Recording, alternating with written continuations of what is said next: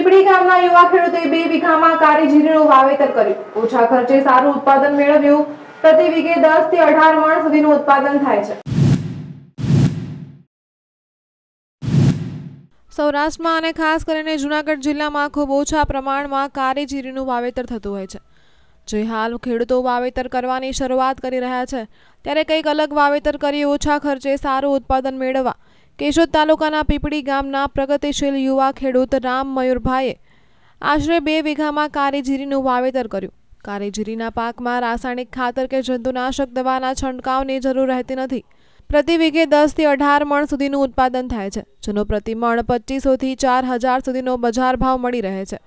90 થી 100 દિવસમાં તૈયાર થતા કારીજીરીના પાકમાં પિયત સિવાય અન્ય ખર્ચ થતો નથી, જેથી અન્ય ખેડૂતોને પણ નવીનતમ વાવેતર કરવાથી બજાર ભાવ પણ સારા મળી રહે અને ટૂંકા ગાળાના પાકમાં ઓછા ખર્ચે સારું ઉત્પાદન મેળવી શકાય છે। જે આપણે કારીજીરીનું વાવેતર સૌરાષ્ટ્રમાં આ વર્ષે બહુ વાવેતર થયું છે। મને લાગે છે કે હવે આપણા ખેડૂતો એક નવા પંથે જઈ રહ્યા છે। તેના માટે હું તમને એક સૌપ્રથમ તો જણાવી દઉં કે કારીજીરીનું વાવેતર એ આપણા માટે આમ જોઈએ તો એક દવા રહિત છે, કારણ કે આમાં રાસાયણિક દવાનો ઉપયોગ સૌથી ઓછો કરવો પડે છે। હું તો કહું કે કરવો જ નથી પડતો, કારણ કે અમે જે આ કારીજીરીનું વાવેતર કરેલ છે એમાં જરાય દવાનો છંટકાવ કરેલો છે જ નહીં।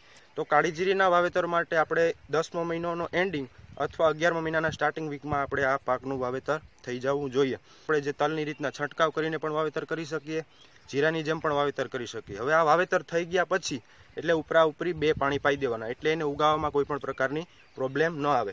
ગોવિંદ હડિયા સાથે અનેસ, ગુજરાત ન્યૂઝ, કેશોદ।